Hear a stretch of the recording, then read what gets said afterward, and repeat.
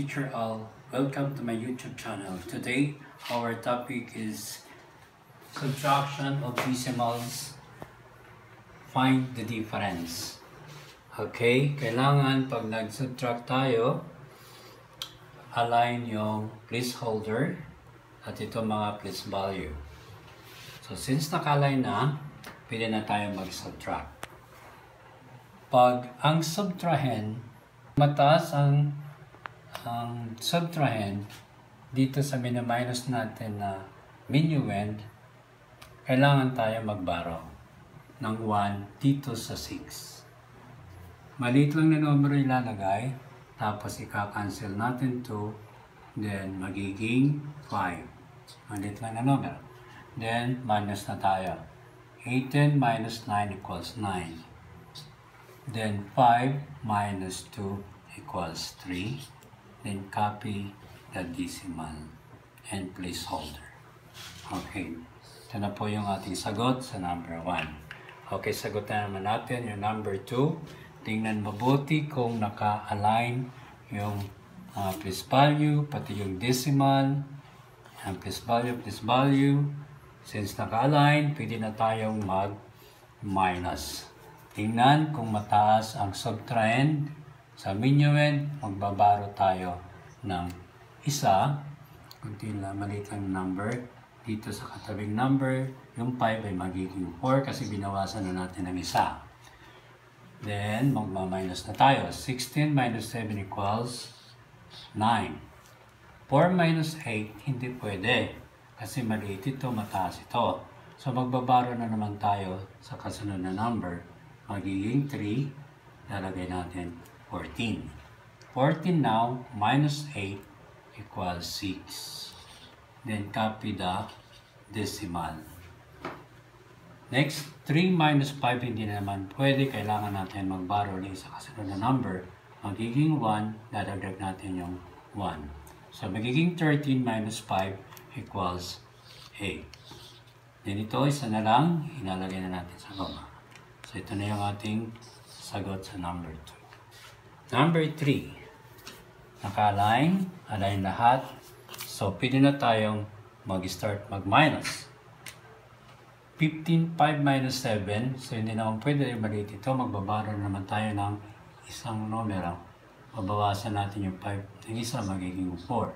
So, 15 minus 7 equals 8. 4 minus 8, hindi naman pwede. Kailangan tayo magbaro ulit ng isa dito sa katabi. Yung 0 ay magiging 9. Dadag natin yung sa 14. At ito ay affected. Kasi 0 to eh. Magiging 3. Okay. 14 minus 8 equals 6. Then 9 minus 1 equals 8. Copy the decimal. Align pa rin. Now, 3 minus 5 hindi naman pwede. Magbabaro tayo ng 1 sa 0. Kasi 0 hindi naman pwede mabaro yan. Kailangan natin ito magbaro dito ng 1. Itong 0 magiging 9, tapos 1 dito sa kabila. Okay, 13 minus 5 equals 8. 9 minus 9, 0. 5 minus 2 is 3. So ito naman ang sagot natin sa number 3. Sagutan natin itong number 4. 82 minus 9.23. Para mas maganda, ayusin natin na lagyan natin 0 dito para manan siya. Then, mag-minus natin, 0 minus 3, hindi pwede. So, kailangan tayo magbaro ng isa. Dito sa katabi, magiging 9. Tapos, kasi 0, 0 yan, apektado rin itong 2. Dapat tayo 1 na rito. Okay. 10 minus 3 is 7. 9 minus 2, 7. Copy the point. Then, 1 minus 9 cannot be. So, borrow 1 here. It equals 7 na lang to. Magiging 11. 11 minus 9 is 2. Then ito, wala naman dito, so bring down na lang. So, ang sagot natin ngayon ay 72.77. By addition, i-check natin. So, yung sagot, 0.39 plus 0.29. Add natin, 10 kaya 1, 2 plus 3, 5, 6, then 0.0. 1, 0.68 equal dito sa ating given kanina. So, therefore, our answer is correct. Number 2, our answer is 18.69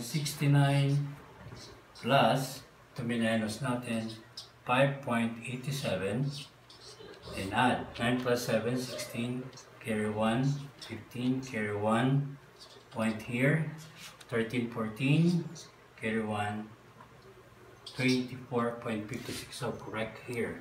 So, tama na naman sagot natin. Then sunod, ang sagot natin ay 308.8.68. Then plus, yung minus natin, 295.187. Add, 8 plus 7 is 15. Carry 1.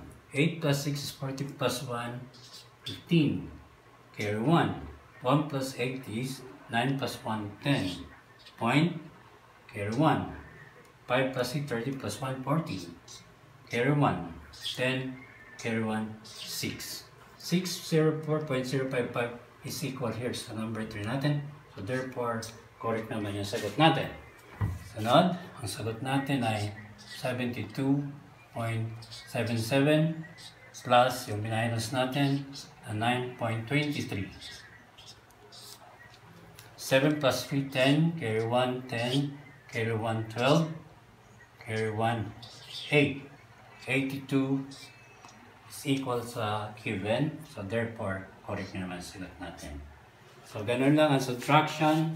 Kailangan ganun din, naka-align yung mga place value, yung decimal, yung placeholder.